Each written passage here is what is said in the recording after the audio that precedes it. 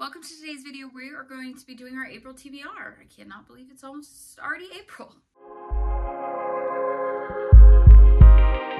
We're going to start with the main priority books, the books that I'm going to be focusing on, and then I'll add in some of the books that are kind of, if I have extra, these are the ones that I would probably pull in and read. The first one, All the Missing Girls by Megan Miranda. This girl had her best friend go missing. She left her town and now her father is ill, and so she's having to go back and she's going to kind of uncover what happened to her friend that went missing 10 years ago. So another kind of mystery thriller aspect, and I always love those kind of books. The Witch in the Well by Camilla Bruce. This is a horror. This is about a woman who was accused of witchcraft way back in the day because children were missing. Although she was acquitted, they still drowned her, and just kind of the spookiness that happens from that. So horror, great, witch, so love. The Thicket by Noelle W.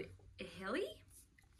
This is a mystery horror. I'm not sure if it's going to fall more under horror, more under mystery. I'm kind of thinking horror just because it seems like it's going to be more gory.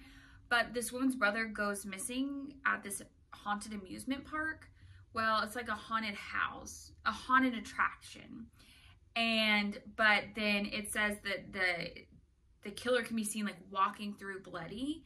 It's kind of the search for that. What happened in this haunted attraction that ended up with somebody dead. Dressed by Hernandez. This is a book that I purchased strictly off the cover. I saw it at Barnes & Noble, read it, and I was like, I could do it.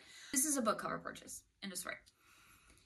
This is about a man and woman who have this prestigious life, but then a book gets written, I think, about them or about this life. The truth behind the scenes, it's one of those, everything's not as beautiful and as perfect on the outside or on the inside as people make it look out. And so just uncovering kind of all the corrupt, maybe not so good things that have happened.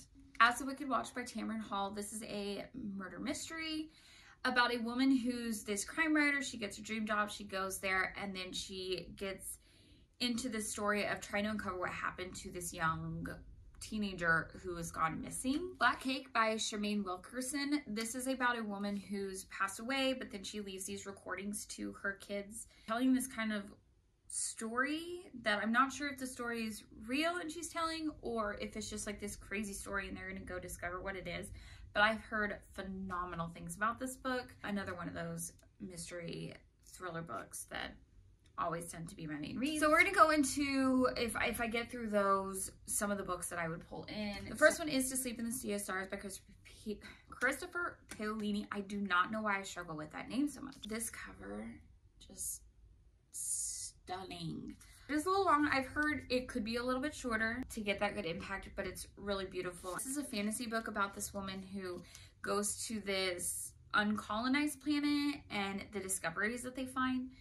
But I'm excited to read this one. This one's been on my radar for a while and I've got it. I really need to get to it. The next one is I'm Glad My Mom Died by Jeanette McCurdy. A nonfiction about Jeanette McCurdy. I did not watch, I believe she was in iCarly is what she was in, but I didn't watch iCarly or her growing up, but I do know who she is. I've heard the story is fantastic. I still want to read it.